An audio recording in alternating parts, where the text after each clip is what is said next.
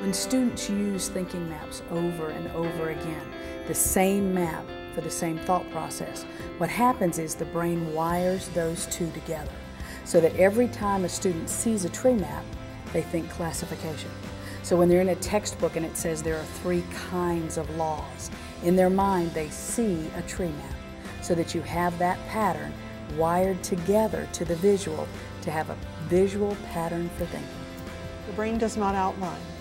You form networks or maps of neurons, and your information is contained within those maps, so that if you think about it, thinking maps operates the same way the brain does. The teacher can see what the student has learned, because thinking maps are not only good for the student to use, to learn from, but they can be used as an assessment. So teacher immediately knows what it is that the student has learned and what it is that she can teach. Does she need to go back, or can she go forward because the student's got it?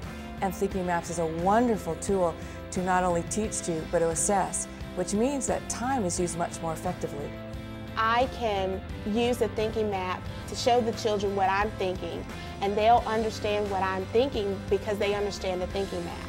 They know that what I'm teaching them is a process or it's an analogy because they know exactly what the thinking map is supposed to show you.